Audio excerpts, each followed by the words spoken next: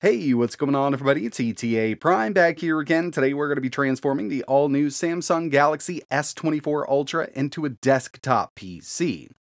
So with the recent release of the S24 line from Samsung, we've got some really powerful Android devices here. And one of my favorite things about these Samsung S devices is the inclusion of Samsung DEX. Now, if you're not familiar with DEX, that's totally fine. We're going to go over as much as we can in this video. But basically, we can actually plug our device into a larger display or even a PC with their Samsung DeX on Windows application and get a full desktop experience. And while we're using the desktop or Samsung DeX, we can also use our phone screen. So we have two different platforms to work on at one time. And with the new Samsung Galaxy S24 line, it's better than ever. We've got a more powerful CPU here, the Snapdragon 8 Gen 3. And this time around, we can actually go up to 4K using an external monitor, which is really awesome for a mobile device. Now, obviously, you will need a Samsung Galaxy device. This will work from the S8 up to the S24 Ultra, but we've got the Ultra here. And if you want the best experience at a Samsung DeX, I would highly recommend picking up a USB Type-C to HDMI adapter. Samsung also sells their DeX dock, but it's quite expensive. This thing here was around 18 bucks. It's got USB 3, HDMI out, micro SD, and full-size SD card slots on it. And it works perfectly from the Galaxy S8 up to the S24. I'll leave a link for it down below. Another thing that really comes in handy is just some kind of phone stand. Now you could always set your phone on the desk if you want to. And a few other things I like to add is a USB mouse and keyboard. I usually use a wireless setup. And if I want to do any gaming, I've got a wireless controller like an Xbox One controller. Getting this set up is super easy. Basically what we want to do is go ahead and plug this into our display. You can use the adapter if you want to, but the monitor I have here does have USB Type-C video in. It'll do up to 4K 60 Hz. And out of the box, the Galaxy devices, at least the new ones, are set up to automatically use DeX once HDMI is detected. And as you can see, on the big screen, we've got a desktop interface, and over here, we can actually still use our phone. Now, if you don't have a mouse and keyboard, that's fine because there is a built-in digital trackpad. Down in the lower left-hand corner of your phone screen, you will see the icon once you have everything connected, and you can navigate and click using that digital touchpad. Now, I've already done a little bit of setup with Samsung DeX here. I've got a custom wallpaper and everything like that. But what I want to do now is go ahead and plug this into my game capture so we can do some screen recording. You can get a better look at the whole interface here. Alright, so as you can see, we've got a really nice desktop interface, and using a mouse is definitely the way to go. Down here in the lower left-hand corner, we've got our app panel, and we can add any of these to the desktop or the home screen. Add to home, we've got it listed here. There's also a lot of customization that we can do here. So basically, we're going to go into Settings, Samsung DeX, and from here are all of our settings for DeX. And one thing I'd like to mention here is we can go up to 4K. So from Display and Resolution, Samsung DeX Settings, UHD 4K, choose Done. But as you can see, everything shrinks down a bit. Now we do have Screen Zoom, which will make it a little larger, but you do need to go all the way up. And I think for this video, what I'm going to do here is just go to 1440p to make it a bit easier to see. But just keep in mind, yeah, UHD is an option, but WQHD is what we're going to be going with right now. Okay, so along with that resolution setting, we can auto start when HDMI is connected, font size, screen zoom, screen timeout for the connected device, because as you can see, the Galaxy S24 Ultra is still running, and we can actually use the device right now. You could make a call on it, you could actually watch a video or play a game on the phone screen, and then come over here and do some work, or do the same exact thing. Wallpaper. So from here, we can actually customize everything. With the built-in wallpapers, you usually only have around 4 choices, but you can always download some. And I've gone through and downloaded a few. Go with lock screen. And I'll swap this out. And I'm just using 4K images that I downloaded from a wallpaper website on Google. Not exactly sure which one it was. But moving down a bit, app icon badges, taskbar, auto hide taskbar. Now personally, I don't like this. I kind of like having that up on screen all the time. Navigation buttons, you can disable all of this, kind of customize it to your liking. Keyboard, on-screen keyboard location, on the phone right now, or you can set it up to show on the DeX screen. mouse and trackpad, automatically show touchpad when DeX runs, and that's going to be on the phone screen, so you can actually navigate without a mouse and keyboard connected. You can use the phone screen, but since we've got a really nice desktop interface, I highly suggest using a keyboard and mouse. They're really cheap. I'll leave some links in the description. A few more settings down here. Not too much more we need to go over. Obviously, having this larger screen, a little bit easier to navigate in my opinion, especially with a mouse and keyboard. From our app panel, we do have access to all of the Android apps that we have downloaded on the phone, and a lot of this stuff does scaling really well. There are a few apps that just don't scale correctly. I'm not sure if this one's changed or not. Oh, it looks like they've actually updated this. It used to be Minecraft would not scale properly, but yeah, definitely does. And I'll show you more about these multi-windows now.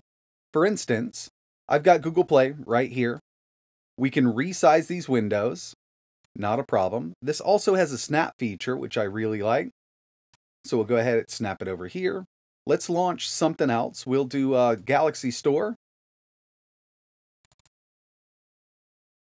We can snap this one right over here. And with the latest updates to DeX, we do have a transparency setting. So you can see, you can go ahead and make this transparent if you want to. Having that snap feature is nice, but being able to disconnect everything and kind of resize it is really where it's at with Samsung DeX. So I'm going to go ahead and get a few apps on screen. Okay, so I've got my Chrome browser, Galaxy Store, Google Play, also got a calculator up. And let's launch one more here. We'll do PSP. A little bit of emulation on screen right now. Resizing has gotten really nice with Samsung DeX, but I can browse the web while I'm watching a video or playing a game over here. Checking out some new apps on the Galaxy Store. Doing a little bit of math. Google Play, and of course, when it's time to game, you can come right back over here. So multi-app, multi-window support is here, and it's very functional in Samsung DeX. And it does make for a really nice experience. Different people are going to use Samsung DeX in different ways, and I want to show you a few different use case scenarios. First one being large screen media playback. Apps like Netflix, HBO are going to work really well here, and we've also got access to YouTube. So I've just brought up a 4K 60 HDR video. We need to make sure we are at 4K.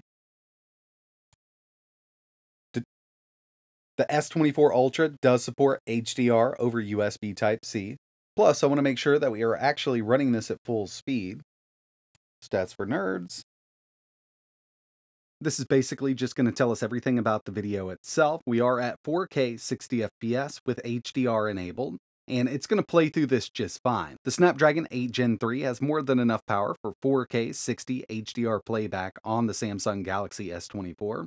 Really nice experience, and we do have Widevine level 1, so if you did want to do Netflix in HD, it's totally possible through Samsung DeX.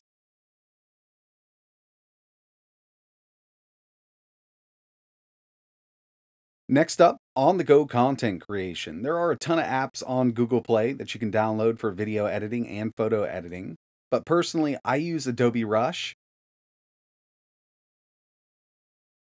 We're just going to create a new project. I'm going to go with their sample media, and we'll go ahead and add these three.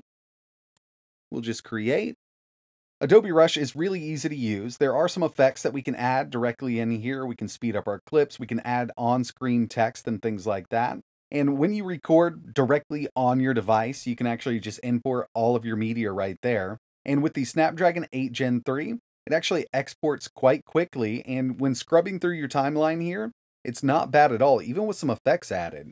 And having the larger screen with Samsung DeX does make video editing much, much easier.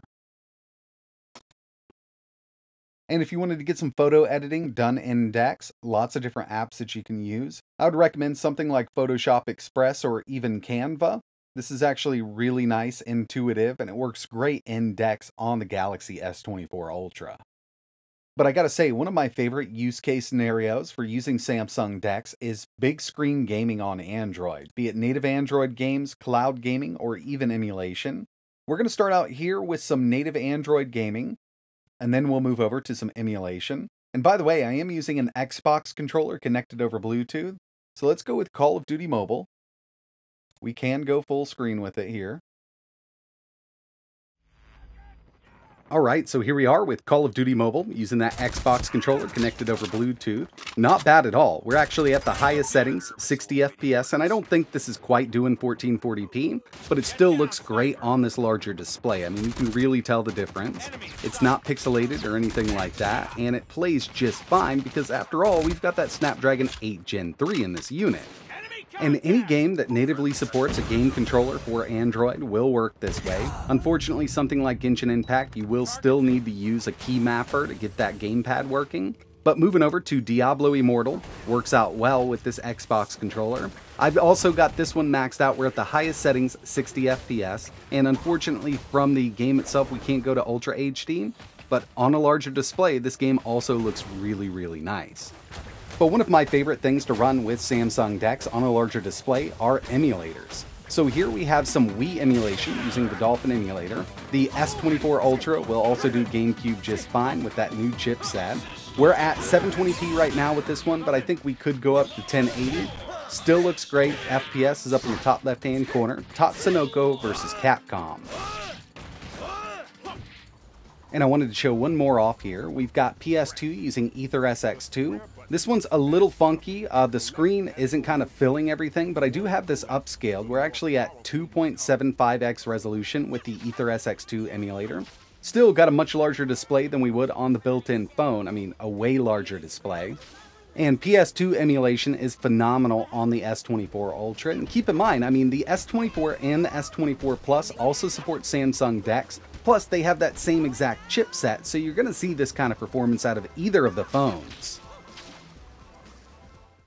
Over the past few years, I've used Samsung DeX quite a bit. I'm a huge fan of it, and that's one of the big reasons I always pick up the Galaxy phones and the Galaxy tablets.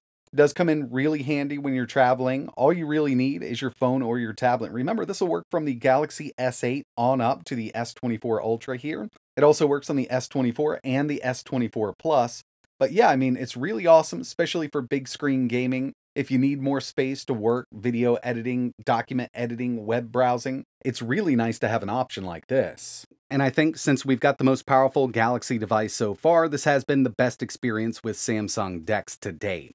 Now, if you're interested in picking up a Galaxy S24 device, I'll leave some links in the description. And if you've already got one or an older S device that supports this, I'll leave links for everything else I use, like the HDMI adapter, keyboard, everything like that. But that's going to wrap it up for this video. If you've got any questions, let me know down below. And like always, thanks for watching.